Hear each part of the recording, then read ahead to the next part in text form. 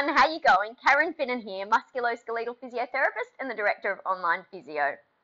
So we've been talking in the last few videos about how we go through our telehealth consultation process at Online Physio. So we talked in the first video about the subjective assessment, in the second video about the introduction to our objective assessment, and last video we were talking about how we get on our video call and what we use to do that. In this video, we've finished the video call and it's now the phase of building that rehab program for our patient and sending it through to them.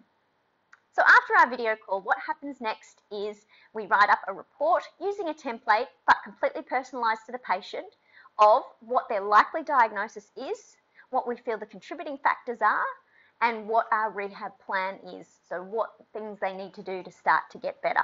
So that's a full comprehensive report that goes through to them that they can obviously read and read again to make sure they understand all the parts, all the moving parts of their injury.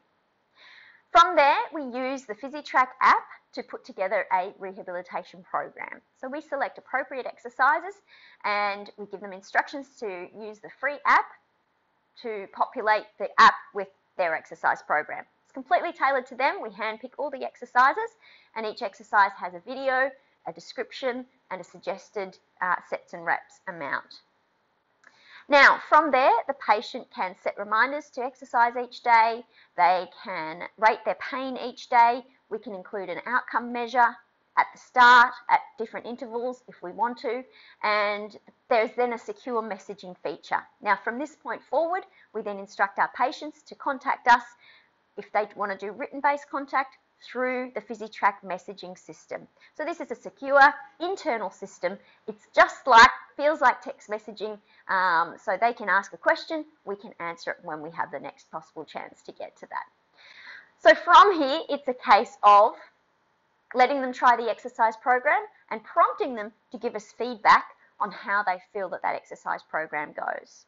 We guide them to get back in touch with us once they've tried the exercises, but we also set an alert in our system whereby if they haven't contacted us within a week, we'll reach out to them to make sure that they're prompted to let us know how they went with the exercises. If we need adjusting, then we'll do that at that point. If things are too hard or too easy or creating pain at a level that we're not happy with, we will adjust their program and then we'll give them again a set period of time to continue with the exercises before we want to review with them again.